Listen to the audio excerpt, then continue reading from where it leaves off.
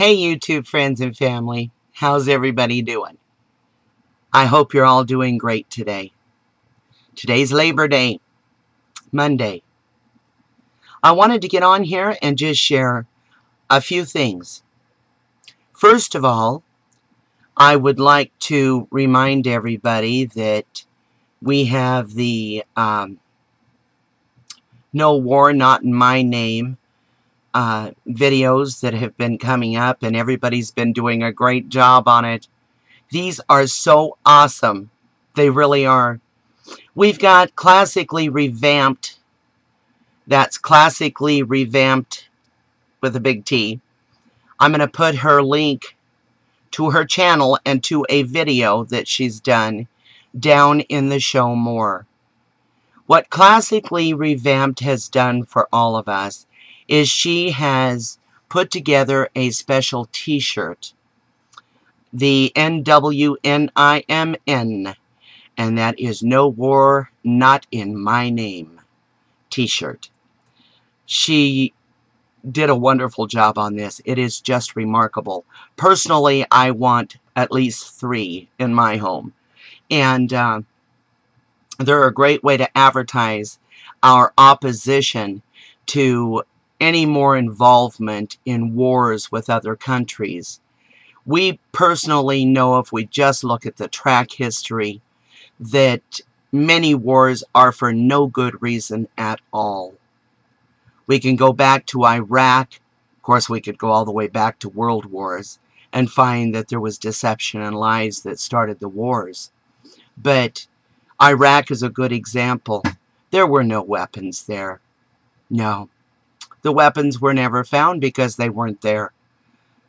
But the whole prerequisite to getting involved and getting in there and killing innocent people was because these weapons of mass destruction were hidden. They didn't exist. Libya, Afghanistan.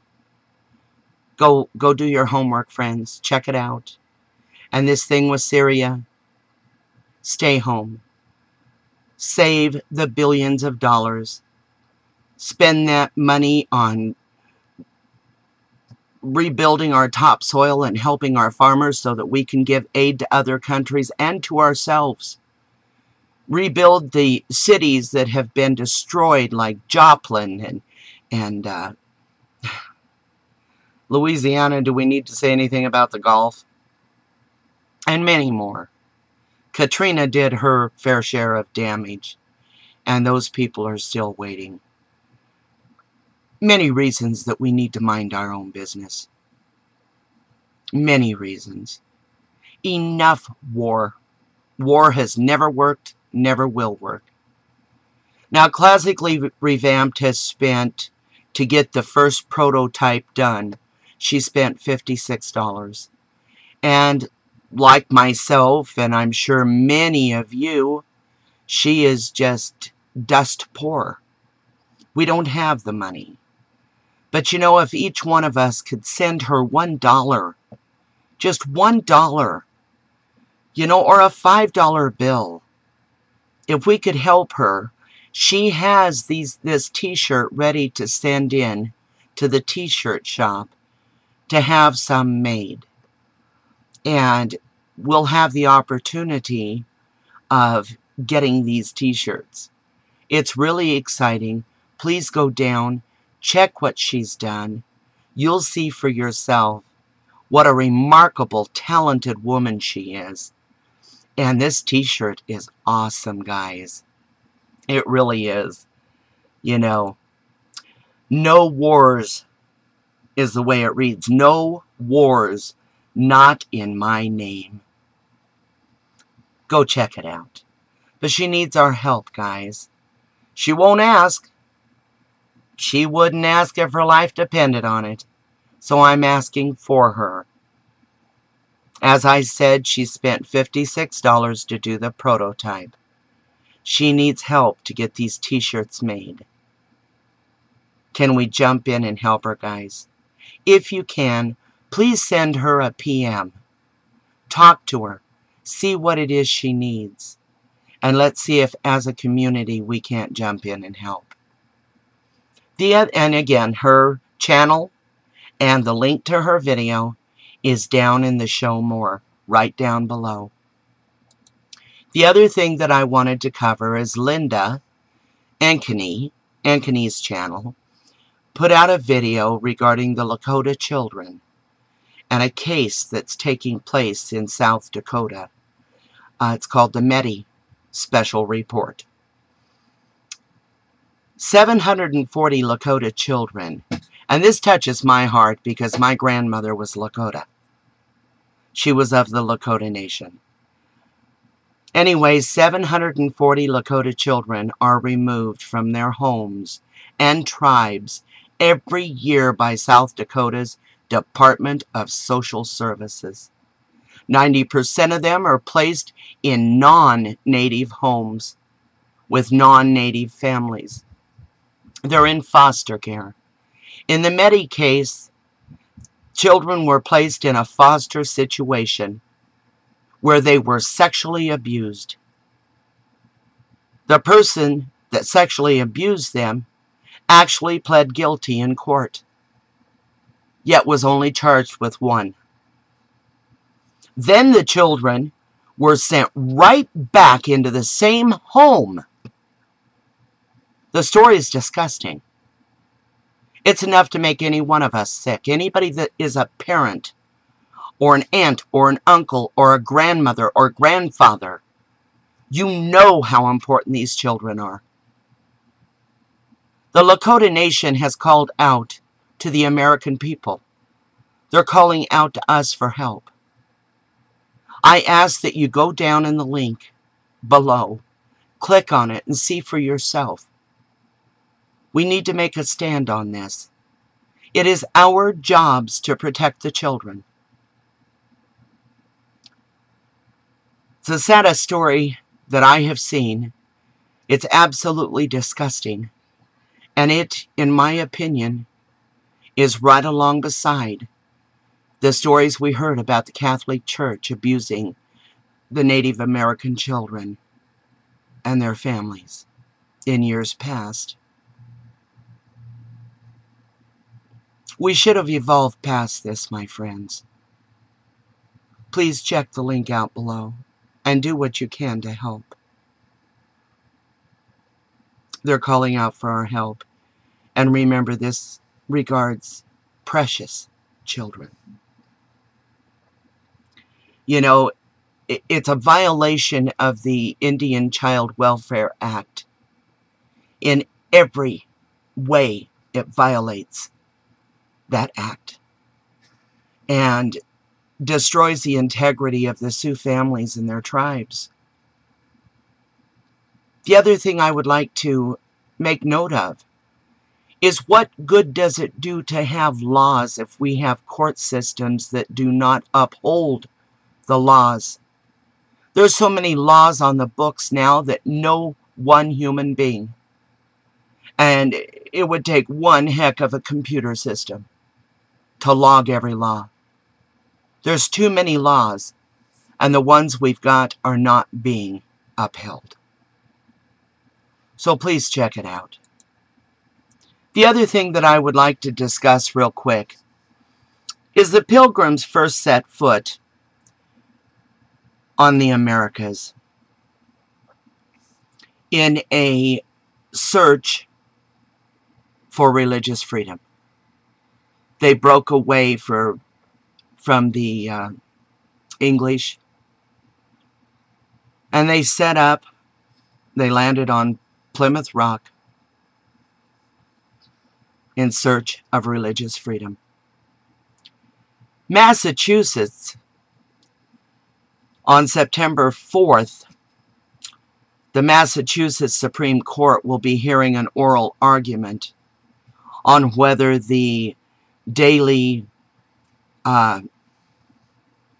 reciting of the Pledge of Allegiance in school violates students' rights due to the inclusion of the words "under God."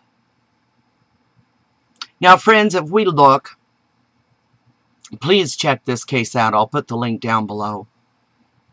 There is a family of 5, a mother, a father, and 3 children. The mother and father do not want their children to have to say the Pledge of Allegiance and use the words under God. Our country, the America, North America, was founded on the very foundation of God. In every aspect, every document that you read involves God. I can remember as a child that we prayed before our day started in school. In the classroom, there was a prayer. And that meant a lot. It really did. But that was taken away from us by an atheist. Now this is an atheist family. One family out of many, I'm sure. But there are many more that believe in God. And we say our blessings around our dinner tables, and we say our bedtime prayers. And granted, we don't say prayers in school, but there is a Pledge of Allegiance that was scripted with the words, under God, one nation under God, one nation of many nations under God. There is a universal creator. Many people refer to him as God. Many people call him the great creator, the universal creator, the universal God, our Father in heaven, God Almighty. He's been removed in every application. They're wanting to take him out of everything in America. I'd like to remind each and every one of you that America at one time was a very strong and healthy country. Today, not so. Today, she's very fragile. Very fragile. How much God can we remove before the foundation falls apart? Now, in our home, we've taken our children out of public school. Not for that reason. Not because of God. Although I will say before we start our class here, we can say the prayer. We certainly can. But if these people don't want their children saying the prayer, they shouldn't have to. If these people don't want their children believing in God, that's up to them. If they are offended by the words under God, they shouldn't have to say the Pledge of Allegiance.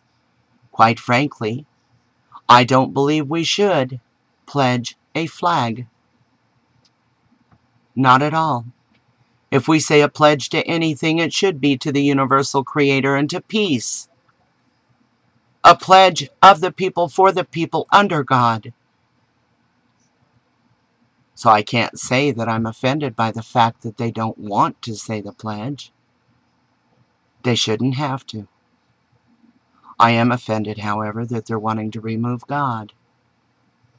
Because he belongs there. Look at what's happened in our public schools. Look at what's happened. I can guarantee you that every child that ducked under a desk to prevent themselves by being struck by bullets prayed to God. God, help me. Please help me, God.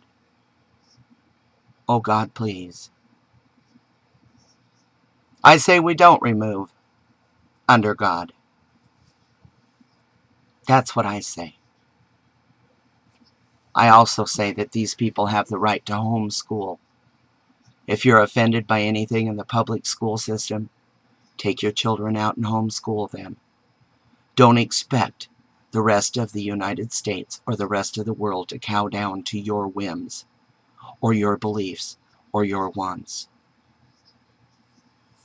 I don't expect anybody to cow down or change their lifestyle because of mine. That's what freedom is. That's what freedom is.